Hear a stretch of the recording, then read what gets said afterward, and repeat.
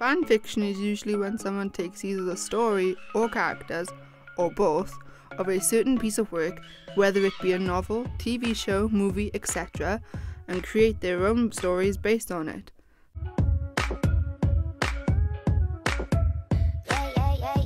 Sometimes people will take characters from one movie and put them in another, which is called a crossover. However, there is another side to fan fiction, which is when someone takes a real-life person and throws them into a scenario or plot that they created themselves. Fan fiction is mainly popular amongst younger generations, and they decide that they would like to write a story about that book or that person. I think I've been reading fan fiction longer than I've been writing it, because obviously you need to get your inspiration from somewhere. I've been writing it for about 2 years, I think. I've probably been reading it for a little bit longer than 2 years, maybe just like a few months longer than 2 years. I was just scrolling through Wattpad for some random stuff to read because I was bored, and I came across fan fiction and realised that it existed, and I got really excited. Well, it gives me something to do, for starters. It's a nice hobby to have, and it gets up your skills in writing. And it's just fun coming up with all these ideas and exploring a different world with like characters that already exist. I really enjoy fan fiction, both the writing and the reading, and I really recommend that people should at least read it for themselves. Obviously, you're going to come across some really bad fan fiction because not everyone's a great writer, which is understandable. But if you come across a really, really good fan fiction, it's just really enjoyable. As society becomes more welcome to new things, people become more open to reading fan fiction. It is now seen as an appeal to fans of shows or people, as they can read stories about their favourite people. Fan fiction is said to be the next big thing in the writing world.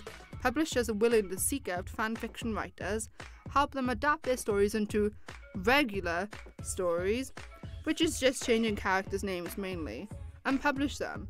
An example of this would be the After trilogy, which was originally a Harry Styles fan fiction trilogy on the writing site Wattpad, which is one of the biggest homes to fan fiction as of today. Regular fiction and fan fiction share some genres that the whole world would recognise, yet fan fiction also adds in a whole new set of genres to fan fiction story writing. Fan fiction brings the addition of crossover stories, which essentially mashing two stories or two shows together, or replacing a real-life person into a world or show which they were originally not in. An example of this would be throwing Harry Styles into Hogwarts or Tom Jones into Star Trek. When the words fan and fiction are used together, some people cringe away and act like it's some kind of disgusting disease. However, it's rather the contrary. Fan fiction isn't about trying to be weird by writing Tom Jones into Planet of the Apes, but is rather about writing something about a famous person or character that fans can imagine and enjoy. Not all fan fictions are as great and respectful as each other. Some stories are poorly written, and sadly those are mostly written by werewolf-obsessed 12-year-old girls. However, not all regular fictions are as great as each other, so there are really no differences between fan fiction and regular fiction, other than the fact that you don't own Harry Styles' character within your story, or you don't own the magical world Hogwarts. Some authors like the thought of their fans recreating their stories, however, some do not.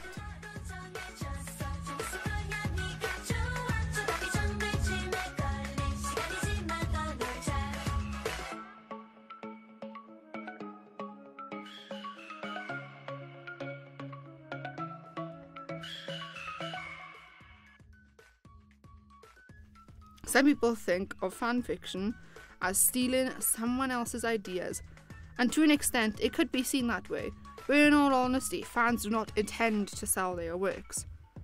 Fan fiction is a piece of fiction written for the fans by the fans. Obviously, you're going to come across some really bad fan fiction because not everyone's a great writer like me. Not to